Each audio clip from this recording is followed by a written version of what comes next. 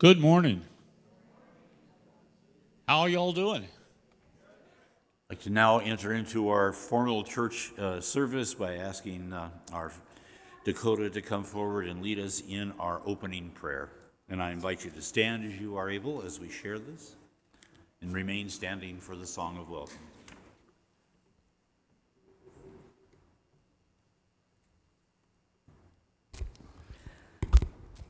Good morning, and welcome to all of you who are joining us from your place of worship. As we gather together on this third Sunday after Easter, let us rejoice and give gratitude to God. We have gone from the tragedy of the cross to an empty tomb, and that empty tomb has given us the gift of hope and salvation and everlasting life. Would you join me in the spirit of prayer? God on high, give us hearts full of gratitude. We have much to celebrate, and we ask that you would fill our souls with a pure desire to worship. The gift you have given us in the raising of your Son from the dead is worthy of all your glory and honor and praise. We want our worship to reflect the elation we feel. Thank you for being present with us. Guide us as we worship today. Amen. And please remain standing. We are going to sing Amazing Grace, My Chains Are Gone.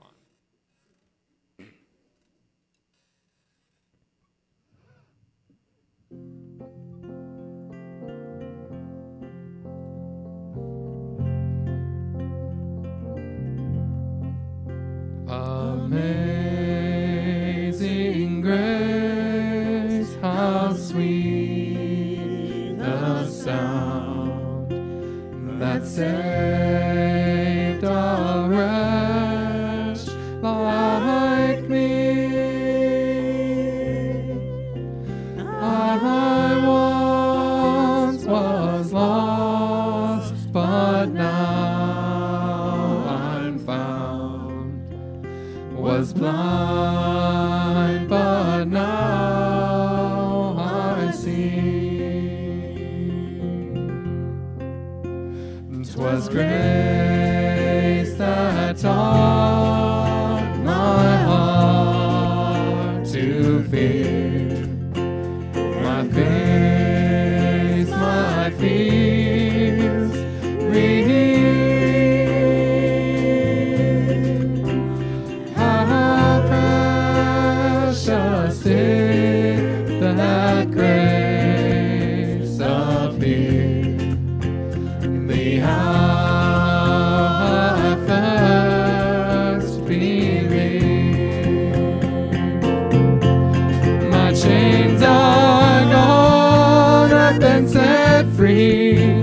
My God, my Savior has ransomed me, and like a flood, His mercy reigns, unending love, amazing grace.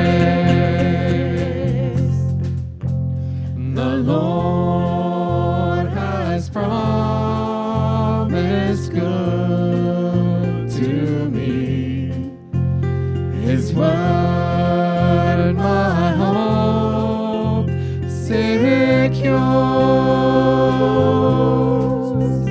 He will my shield and portion be, as long as life endures.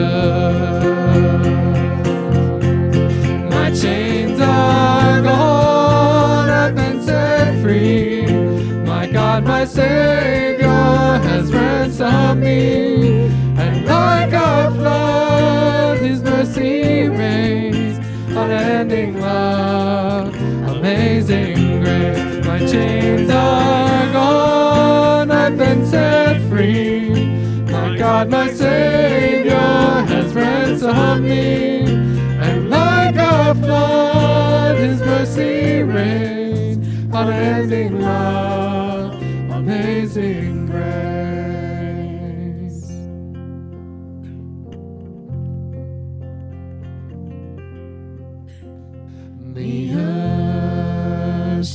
soon dissolve like snow.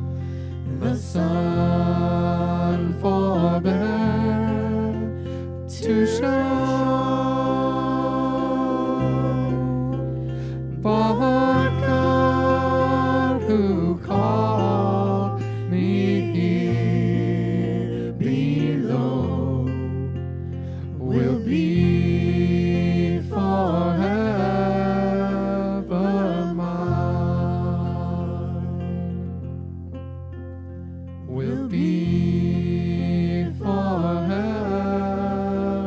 mine. You are forever mine.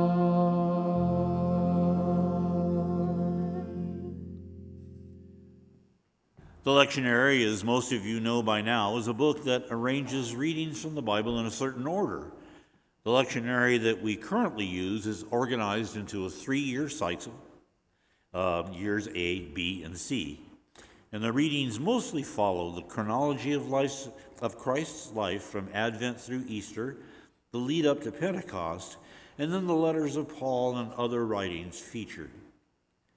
The 3 synoptic Gospels, the ones that kind of agree with each other, Matthew, Mark, and Luke, are featured in these years. The Gospel of Matthew is generally assigned to year A, Mark is year B, and Luke is year C. John is read throughout Easter and highlights other liturgical seasons such as Advent, Christmas, and Lent. We are currently in year B, which is Mark's year.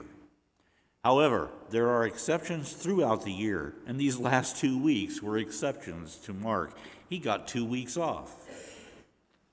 The week after Easter in the lectionary has traditionally been given over to the story of Thomas, who missed the first appearance of Jesus in the upper room, but is present for the second. Pastor Leanne shared John's story about that in her online sermon last week. Today you will hear Luke's story of the same event, although Thomas isn't specifically mentioned. Jesus' post-resurrection appearances, of which there are many, takes us to the upper room twice. In truth, in the Gospels, Jesus has been revealing himself a lot since his resurrection. Depending on which scholar's timeline you are using, there are at least 5 times that he's been seen and had conversations with people, all on that first Sunday alone. Mark and John tell us of his encounter with Mary Magdalene at the tomb alone that first morning. Matthew's story is of the 3 women who see him that morning and fall at his feet. Mark and Luke both note the encounter with the 2 men on the road that afternoon. And Luke and Paul both talk about a private encounter with Peter, also in the late afternoon. And finally, Luke and John tell of the disciples gathered in the upper room on that first, and all of this happened on the first Sunday. Goodness, Jesus sounds like a modern pastor's meeting schedule to me. In today's reading, we are in the upper room a week after Jesus' resurrection, and Jesus has 2 things on his mind, apparently. The first was this: his second confirmation of his bodily resurrection to the disciples gathered there, and here's the invitation to touch his hands and his side and believe. And the second is to reveal the scriptures to the disciples, to show them that his resurrection isn't the end of things, it is only the beginning. Let's listen.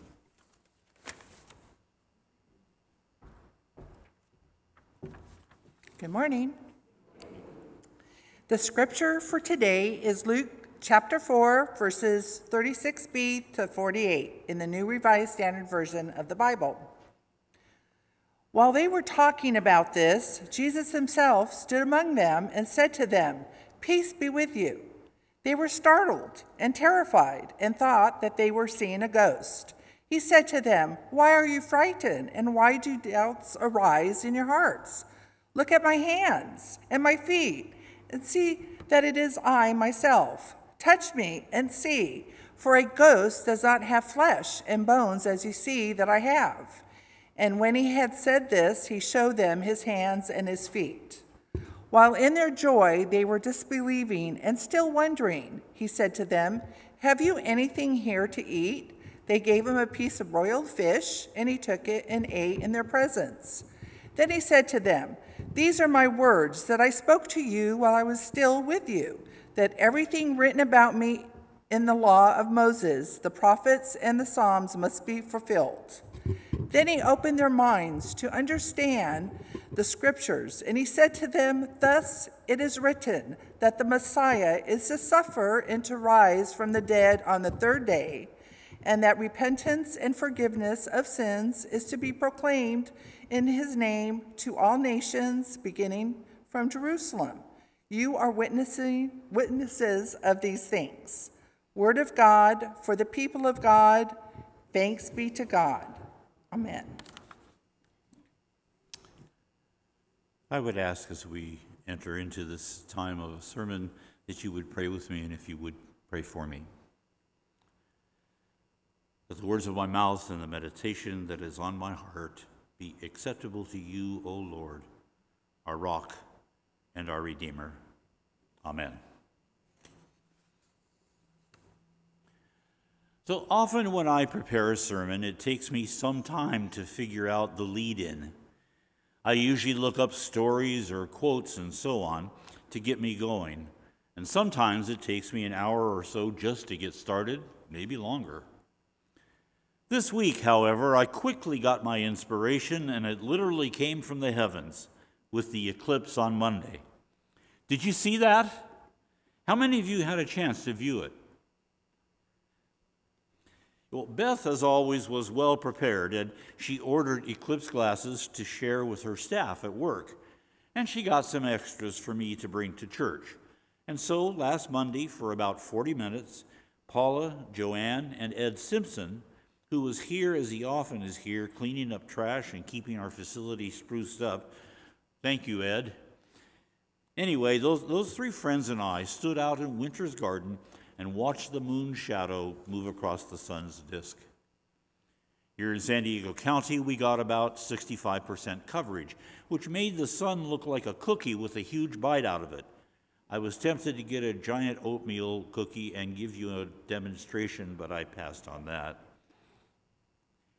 For Paula and Joanne, it was the first time to observe this event, and I think it was Joanne who said, "That is so cool." We also got to see those half-moon shadows cast on the ground or on a wall when the sun is filtered through the leaves of a tree, which I find to be very cool. The first time I saw that phenomenon, I didn't even remember that it was an eclipse day.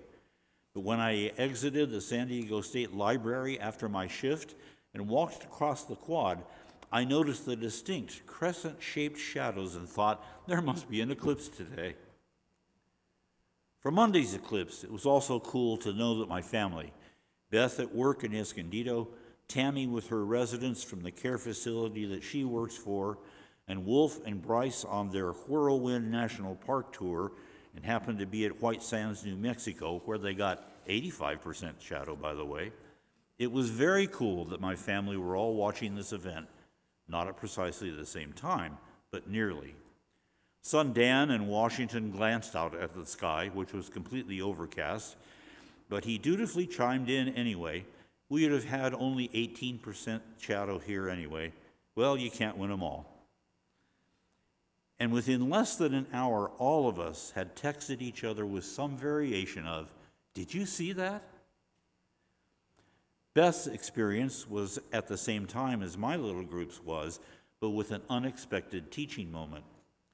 A couple of her younger staff members had not only never seen it, but didn't know that it was the moon that was casting the shadow over the earth. So Beth got to reveal the wonders of planetary science to a couple of folks who didn't know what they were seeing. Her first reaction, and mine too, when she told me this was, what are they teaching in science class these days? But then I thought about it, and I realized that for a person who has never been told about how an eclipse works, the idea that our moon is just the right size and just the right distance at 240,000 miles from Earth to fully cover the sun's disk, which lies 93 million miles from Earth, and that it is precisely placed to cast a shadow over the earth's surface could easily be unbelievable. And it's a perfectly sized shadow, too, that so for a few minutes, day becomes night. When you think about that, it really does sound unbelievable. When you see it for the first time, then it becomes much more believable. And the question, did you see that, gets its answer. Why, yes, I did. And it all makes much more sense now. It doesn't take much imagination to think that when the disciples on that first Sunday started to tell everyone, guess what we just saw? Jesus came into the room with us. Or I saw him in the garden. Or he met us on the road outside of town. They were met with skepticism. Certainly we know that Thomas couldn't believe it. I'm fairly certain that when the disciples charged out of the upper room saying, did you see that? They were met with several variations of, I'll believe it when I see it. As Pastor Leanne noted in her online sermon last week, most of us are a lot like Thomas in that. Even as believers, we often need assurance and confirmation. We need that moment of surety that Jesus is indeed risen, not only a long time ago, but in the here and now. Well, as I mentioned, our scripture for today is found both in Luke and John. It takes place a full week after the events of that first Easter morning. Jesus drops in on the disciples who were once more gathered in their usual meeting place. And this time, everyone was there. He allowed himself to be seen and to be touched, and eventually he even eats normally in front of them. And all the disciples, Thomas included, have their doubts and fears transformed into confirmation and joy. But what jumped out at me on this reading of Luke wasn't the upper room amazement, although that is there, but I was drawn to what Paul Harvey used to call the rest of the story. After Jesus had eaten the fish and the disciples were convinced of his resurrection yet again, Luke tells us he opened their minds so they could understand the scriptures, and he said, this is what is written, the Messiah will suffer and rise from the dead on the third day, and repentance for the forgiveness of sins will be preached in his name to all nations, beginning in Jerusalem. You are my witnesses of these things. I am going to send you what the Father promised. Jesus is calling the disciples to their life's work, their mission, and he is reassuring them that God has promised that God's Spirit and wisdom and comfort and strength will be theirs when they need it, as they preach and teach and live the good news, witnessing to all the nations. This call echoes the Great Commission that Matthew shares in his gospel, go ye into all the world, and so on. And if you want to have your memory on that fully refreshed, see Beth after class. It's her favorite scripture, and I know this not because she often quotes it constantly, but I see it constantly in the way she lives. Michael Spence, in his book, Mere Christianity, Finding Your Way Back to Jesus-Shaped Spirituality, has written this. The call that resonates most closely in the heart of a disciple is follow me. The command to follow requires that we take a daily journey in the company of other students. It demands that we be lifelong learners and that we commit to constant growth in spiritual maturity. Discipleship is a call to me, but it is a journey of we. Jesus' call to his disciples is also the call to us, to we, my friends. We who are the post-resurrection people and have chosen to be followers of Christ. And as followers, Jesus has laid out before us a life plan. Share the good news. Act in mercy to all you meet. Love one another. Be the disciple that God calls you to be. Is this easy? No. Is it worth it? Yes, and not just to you. It's worth it to those you serve and save and love and comfort. Will it always make you happy? Not always, perhaps. It can be hard work, exhausting work. and the results may not be immediate. Will it bring you joy? Oh, most definitely, it will. Here's something that eclipse chasers know. It isn't easy. Hours of travel by car or plane, or possibly boarding a ship, fighting traffic. One of Wolf's friends went to the middle of the country and found out that was completely overcast. He had time to run down to the airport and fly to Canada so that he could be in the path of totality. It isn't easy. And then you have the long wait as the world grows dark. However, then there is the sudden transcendent moment of totality in which the sun's corona becomes a ring of fire, or looks like a diamond ring, like a diamond in the sky for a few minutes. All of those who are watching are united in a single glorious moment. And I'm willing to bet moments after, strangers who had just shared that moment even, the question flies around, wow, did you see that? Did you see that? The disciples had just seen it for real. And in that moment, Jesus sets their hearts on fire for what's next. They saw it. The question for us remains, did you see that? We live in a world that challenges us to see it or to resiliently believe it. The constant barrage of division and hatred makes it hard for us to remain visible or even want to be seen as the good guys. I cannot tell you the number of times I've felt, I just want to go away from all this. And so have many of you, because you've told me about feeling that. Several years ago in Tulsa, Oklahoma, a team of doctors discovered a 17-year-old boy who had been institutionalized all his life because he never said a word and was considered to be helpless. He was only 5 when he had been sent to live in the facility. One day, a staff worker put out a transistor radio kit on a table. The boy came across the kit. Since he'd never learned to read, he followed the diagrams. He assembled the radio and turned it on, and it worked. That finally got the doctor's attention, and they decided that maybe a more thorough test was necessary, and discovered that he was merely deaf. And with the aid of hearing devices, he went on to live a successful life. This story is a parable, for it shows us just how easy it is to get lost. This young man's deafness and his abilities were both hidden by his actions. Growing up in that institution, he acted the way he thought he was supposed to act, like everyone around him. He took on the characteristics of helplessness, and his genius lay unnoticed even by himself for 17 years. We humans can easily be like that. We often tend to act just like the crowd around us acts, blending in, playing it safe, keeping a low profile. It seems almost to be kind of an evolutionary thing. We adapt to the environment in order to survive. But that speaks, I think, to a struggle going on inside us. There's a part of us that wants to just do only what is necessary to get along, to survive. But there's also the other part of us that longs to be free, that wants to be our true self, a self that aspires to greatness. That side of us enables us, when we allow it, to move beyond mere survival into the heights of human experience. The message of the Christian faith is that we are not yet fully human unless we are free.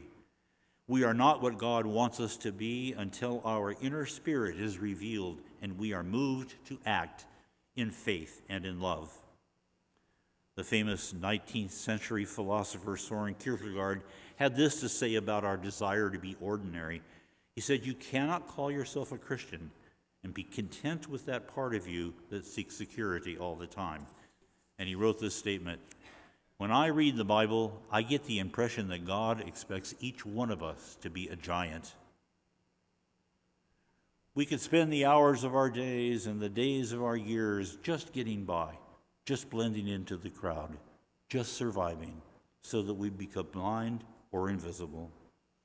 But there is hope and there is strength and there is calling from the Master of life for people such as we. Open up your eyes. Did you see that?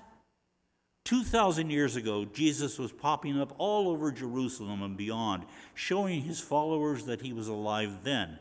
And I believe Jesus is still showing up and is alive now, in this very moment, possibly in this very room. God calls us to be giants, especially in the way in which we love one another, speaking the truth in compassion and love and justice. We must trust in Jesus' promise of the Spirit guiding us in it all. And if you believe that, and by your presence here, I think you possibly do, we must answer the call to arise.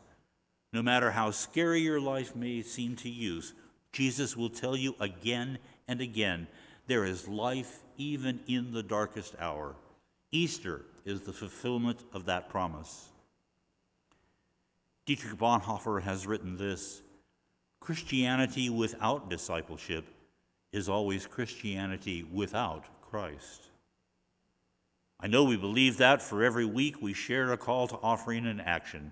Action in our context is just another word for discipleship. This congregation is pretty well known for our outreach and mission. We are living out the call that Jesus has given us. Let me share one more quote. This one is from Mike Stachara, who is president of a foundation that, not surprisingly, is called the Great Commission Foundation. He says, "The mark of a great church is not its seating capacity, but its sending capacity." By that standard, my friends, and I believe by Jesus' standard as well, you can with confidence say, we are part of a great congregation. Go confidently now into the world as God's people released and reassured, knowing that the risen Christ and the love of God and the presence of the Holy Spirit goes with you. Amen.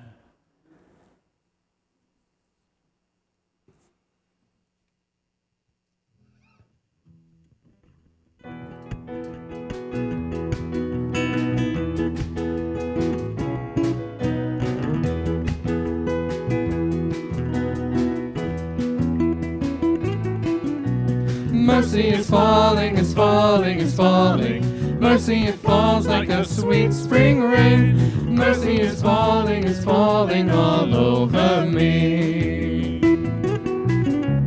Mercy is falling, is falling, is falling. Mercy, it falls like a sweet spring rain. Mercy is falling all over me. I received your mercy, hey-oh, I received your grace, hey-oh, I will dance forevermore. Hey-oh, I received your mercy, hey-oh, I received your grace, hey-oh, I will dance forevermore. Mercy is falling, is falling, is falling.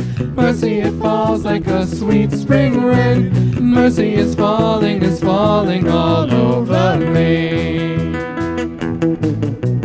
Mercy is falling, is falling, is falling. Mercy, it falls like a sweet spring rain. Mercy is falling all over me. I received your mercy, hey-oh, I received your grace, hey-oh, I will dance forevermore. Hey-oh, I received your mercy, hey-oh, I received your grace, hey-oh, I will dance forevermore. Hey-oh, I received your mercy, hey-oh, I received your grace, hey-oh, I will dance forevermore. Hey-oh, I received your mercy, hey-oh, I received your grace, hey-oh, I will dance forevermore.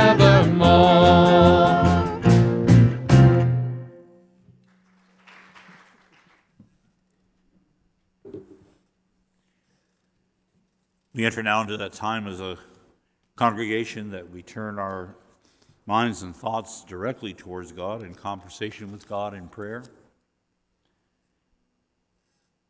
So I would ask you would join in with me in an attitude of prayer. Gracious God, we turn our thoughts and hearts toward you in hope and in trust. It is sometimes difficult to see the woes of the world all around us and to keep that hope and to walk in that trust. We are often overwhelmed by the continued clamor of the voices of hate and separation, fear-mongering and divisiveness. Help us walk in a different way. Empower us to be voices of reason and healing, inclusiveness and love. Make us mindful of the words we ourselves use with each other and about each other. Help us to appreciate our common ground, to walk in beauty, as our Navajo sisters and brothers put it. We ask you to help us to align our hearts with your heart, our spirits with your Holy Spirit. Guide us, we pray, and help us to understand that you walk with us. That is the part of the message of Easter. Let that joy and comfort continue to echo in our being, not for just a few days or weeks, but always, so that when we are seen, it is you that is revealed. We are gratified to be a part of a community of believers. We share each other's joys and pray for each other in need. We are mindful of those in our community who need our prayers. We pray for Norm Corwin for a cure for normal pressure hydroencephalus, for Carly Lockman for her health with long-term COVID and traumatic brain injury. Pray for forward progress. We continue to pray for Dick Muir, Jim McLaughlin, Ray Anworth, Janice Myers, Ko Kim, Joan Brainerd, and Joanne Belladetta, Margot, and Jim Rogers. All of us are in this together, O God, and it is therefore in the spirit of family and care we lift up our prayers. And we really all are part of a family. That you have made clear from the creation onward, and most especially in the presence of your Son among us. And so, as we gather in this body, we pray back to you the prayer that Jesus taught us to pray by saying together, Our Father, who art in heaven, hallowed be thy name. Thy kingdom come, thy will be done, on earth as it is in heaven. Give us this day our daily bread, and forgive us our trespasses, as we forgive those who trespass against us. And lead us not into temptation, but deliver us from evil. For thine is the kingdom, and the power, and the glory forever. Amen.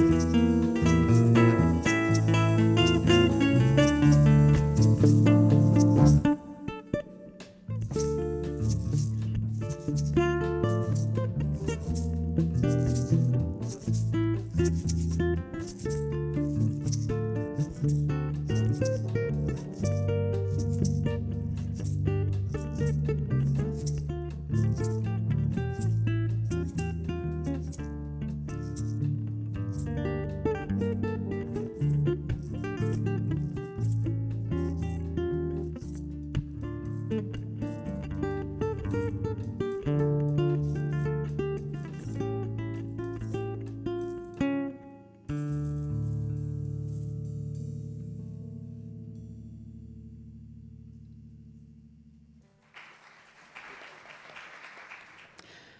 come now in the service to the time of responding to God's compassion and grace through making an offering.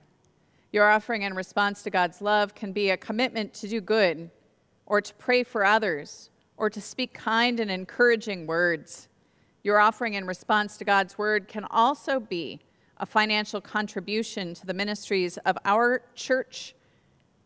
It is through your financial gifts that we are able to provide this worship online and continue doing outreach and ministry.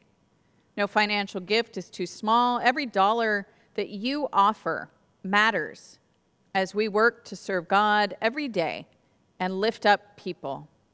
Please continue using the QR code to make a contribution or mail in your check, or consider making a regular monthly offering.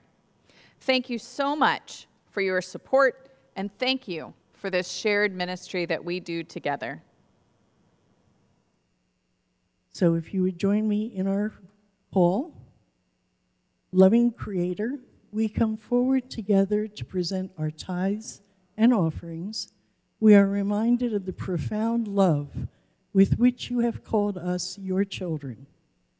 Help us recognize that our generosity and stewardship of the resources you've entrusted to us are a sign of our commitment to this holy transformation. May these offerings we bring today be a reflection of our love for you and our desire to be faithful stewards of your blessings. Bless our giving and guide us in using these gifts wisely. In Jesus' name we pray. Amen.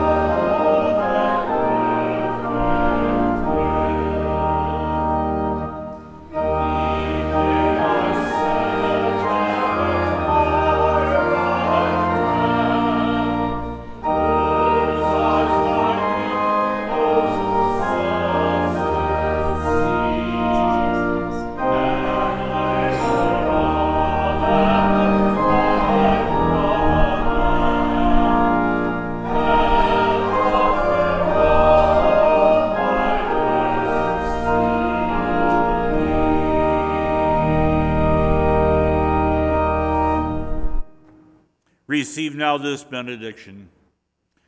Go now knowing that since you've seen it, you have something to say.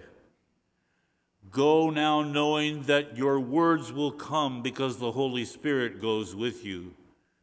Go now and preach the good news in the name of the risen Christ. Amen.